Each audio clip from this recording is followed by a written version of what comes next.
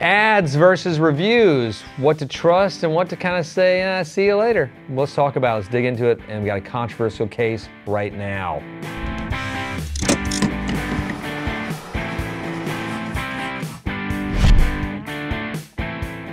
Hey, it's me, Baxter. And me, Jonathan.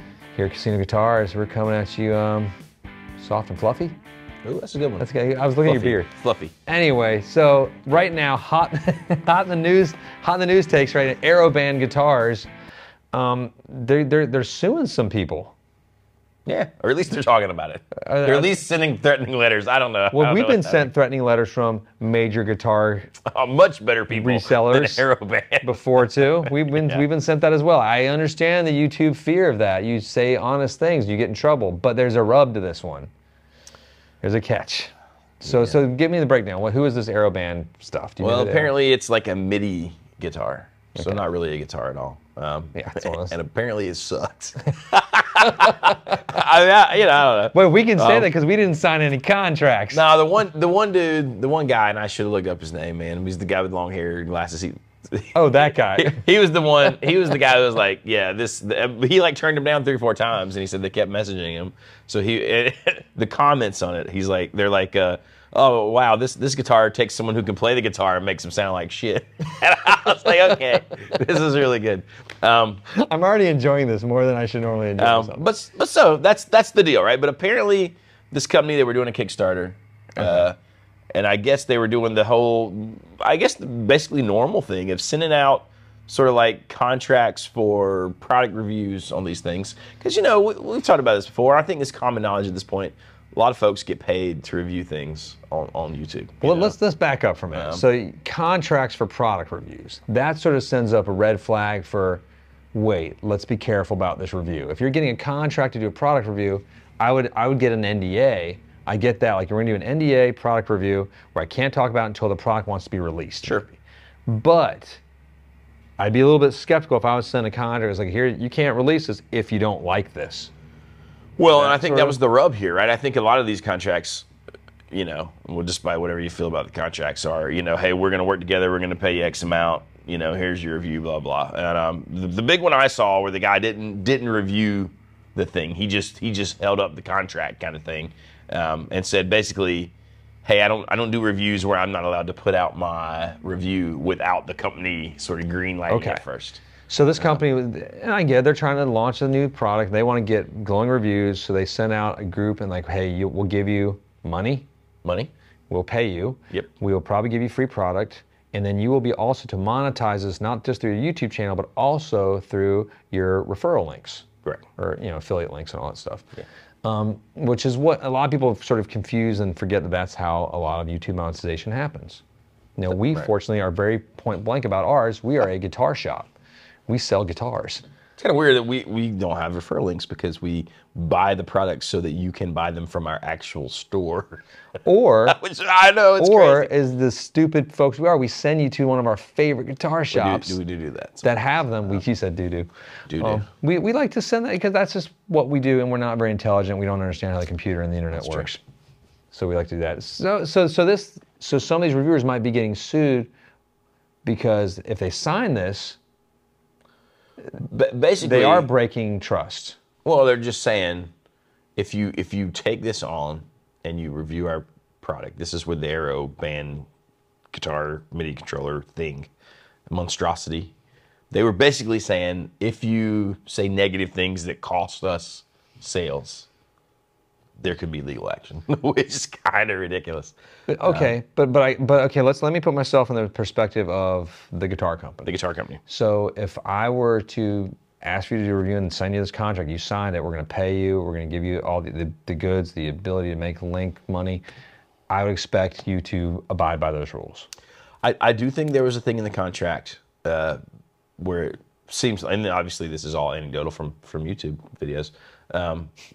So who really knows? But hey, you don't want to do this. You don't like the product. You just ship it back to us. Yeah, just don't do it. And I know the first video I watched, the guy shipped it back unopened. They tried to charge him shipping, and he's like, no, that's not gonna work. And they sent him a label, and he sent the thing back. Oh yeah, definitely. If the company tries to get you to pay for shipping, I'm 100% not okay with that. It's like you bought this thing and you're a customer returning it, right? No, I'm kind of on the side of the company as far as if there's contracts and whatnot. So but then at that point, it's not really a review; it's an advertisement, right? To me, so you're not doing a review at this point if it's guaranteed glowing. And are you a reviewer at this point if what you do is mostly paid content as an advertisement? I mean, it is a tricky place to navigate where everything you're going to hear about a product is from someone who is paid to like try it out and make a video. No, we have to be super careful in our little world too, because like we sell from all the major manufacturers, and we've done a few where we didn't really like them, and we get phone calls from their head of sales. And like, hey, so how's the weather? How's your kids? Wow, what's up with that video? Sort of leads into that. Or immediately, rah, rah, rah, rah. Would you say, though, that that's opened up some good dialogue with some of these companies about what we like and what we don't like? Yes. Yeah, I think it's been a net positive. And we've learned a balancing act as we've done this for years now. And because we love all the companies we work with, but we want to be able to have a fair and balanced opinion and voice when there is a piece that we're not hugely in love with, and sometimes there'll just be deafening silence on certain products. Well, and I will say, I hate that word. The guitar community is such a weird little inbred thing, and I don't even necessarily mean that bad, but like everybody's friends, everybody knows each other. One of the reviewers about it's like Kentucky. Yeah, it's wonderful. You married right into that. It's fine. The old round, the family wreath, you know. God, it's not a hey tree. Mom, hey sis. But, this guy even said, one of the guys said, hey, I do get products from my friend. The only time I've ever sent a video for someone to see before I released it is like, it's my friends and I'm proud of it and I think this is great and the product's great. Like, and I'm sort of okay with that, right? As long as it's relatively transparent. And I think a lot of the channels are.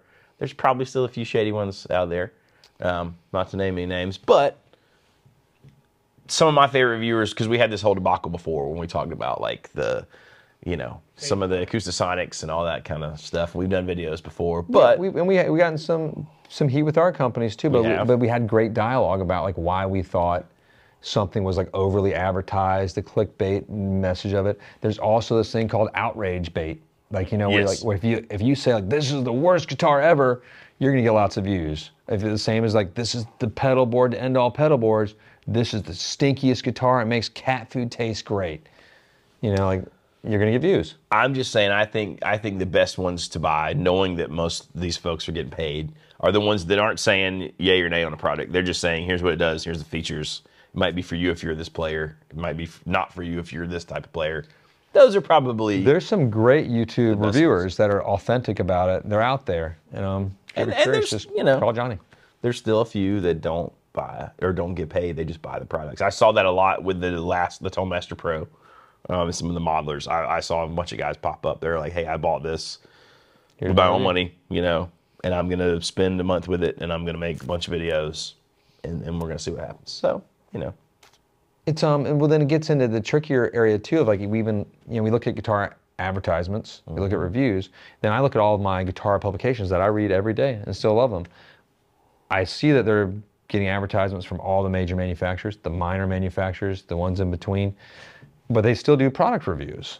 But the product reviews are usually really good. Like, I haven't seen like a 2-star review, and I don't know how long. Pick award. No, but I really haven't anywhere across the board. I mean, and I'm okay with that. In some, yeah, but that's even weirder to me because it's a publication, and obviously they're getting ad money. Not unlike the lobbyist situation in our own government, but that's completely fine. That's fine.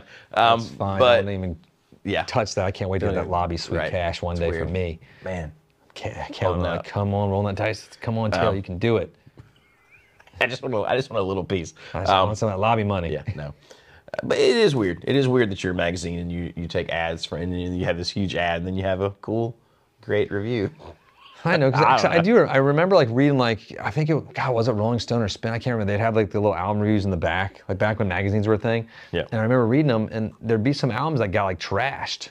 Yeah. I mean, some of these iconic records that we love now are superstar records that they were trashed, and Well, that's even weirder to me because that's so subjective. You might literally think an album is trash that is great, or vice versa. Part of my thing on the guitar reviews, like, you know, there's a pedal I want because it's like a Mike Campbell, Tom Petty thing that they used in a bunch of later records. And I'm watching all these reviews, and like, it sounds the same as everything, really.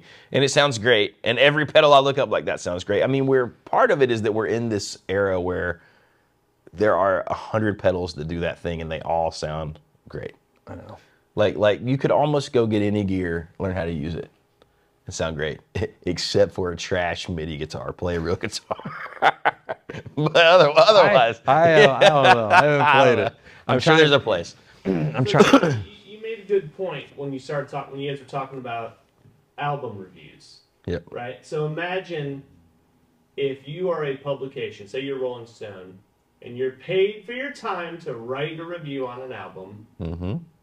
You write the review is negative, and the record label hits you with a lawsuit. Oh. Because you've inadvertently. Well, I mean, yeah, right. But there was no contract between the record label. And I don't think the record label's ever paid. Right. No. Right. You get paid from Rolling Stone. No, so I think that's a different situation. Yeah. I'd say that's totally different. And it's the same too. Like even like in our stupid little YouTube world that we live in, like some of our opinions on things have changed. Yes. Over time. Like there's certain guitars, like I love seeing guitars that were maybe dunked on back in the day come back in vogue later. And like, hey, there's guitars I didn't like back when I was younger that I think are the bomb now. Well, there's all sorts of stuff like that. Amps, guitars, pedals, the bomb. I was also watching D'Angelo videos last night, so I can't really, I need therapy. Apparently there's a ton of great guitar things you can learn from D'Angelo records. Are there? The old neo soul little. It's amazing like music. I was like, God, Lord, I forgot how good these songs were. Way to approach things. You know. God, I was singing that all night in my sleep. There you by go. myself, alone, thinking about D'Angelo. Therapy. Well, so let us know your thoughts and where you find your trust reviews, and like share that on the comments below too, like who you like, who's straight, who's even, who's not. Yep. And just in the fun you have doing it. And if you do your own too, share those. You can add the little links if you want to in the comments, like so other people can find it and journey around and enjoy that. It's true. It's kind of nice. I think that's helpful. I've really enjoyed this conversation today. It's been fantastic. It's been a fantastic conversation. I hope you've enjoyed it too. Fantastic. I really enjoyed it. And I hope you have like a wonderful day. It's not too cold out there. If it is, like put a little jacket on. A little jacket on. A little sweater maybe, a little sweater vest. Ooh, sounds nice. A little stripe on it, like a little peanut stripe. That reminds me of the little, what's the guy, the meme, it's a nice day for a light sweater, a nice day for a cardigan. I don't even know what you're talking about. What's the guy's name? The Rebel Yell. What's his name? Oh, Billy Idol? Yeah, it's you know. Anyways, I was thinking you guys know what meme I'm talking about. I was thinking about like just Weezer for some reason, and like Buddy Holly. Yeah. But different thing. I'm gonna go. I'm gonna say click like and subscribe. Hit the old bell. If you dare. If you dare. And check out some of Johnny's new demos on our channel too. They're fantastic. More coming. And I'm gonna go home now. Yep. Peace be with you all. And to all a good day.